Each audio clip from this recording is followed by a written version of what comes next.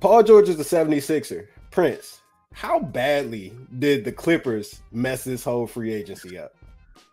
They messed it up real bad, man. Look, I don't understand the need to have Kawhi Leonard if you aren't bringing Paul George back. When you brought them in, that was a package deal. It was the two of them. You bring those two guys in together to win you a championship. Now, they haven't done it so far, and I probably wouldn't have moved forward with that duo either. But if I'm parting with one, I'm parting with both.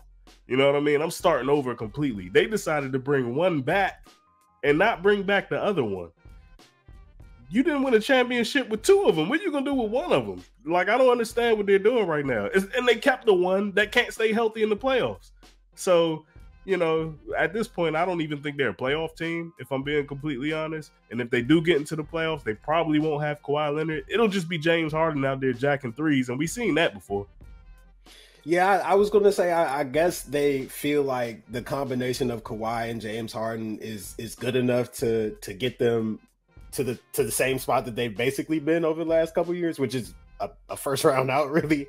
Like it just honestly is kind of baffling to me that not only did they let Paul George go, but they also let Paul George go for nothing. They had deals on the table, specifically one with the Warriors that I thought was actually pretty competitive, and they could have gotten, you know, pieces of the Warriors starting lineup, maybe even a Jonathan Kuminga out of that. But now here they are with absolutely nothing after they traded away everything to get this man back in 2019. Like, I don't know what the Clippers are thinking. I don't know if they think, you know, Derrick Jones Jr. is going to come in here and be that guy or whatever they're thinking. But I feel like it's wrong. I don't know, man. The Clippers are wilding.